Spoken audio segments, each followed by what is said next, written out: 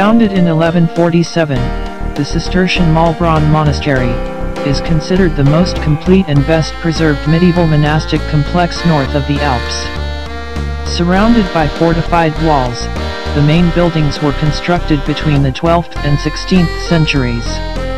The monastery's church, mainly in transitional Gothic style, had a major influence in the spread of Gothic architecture over much of northern and central Europe.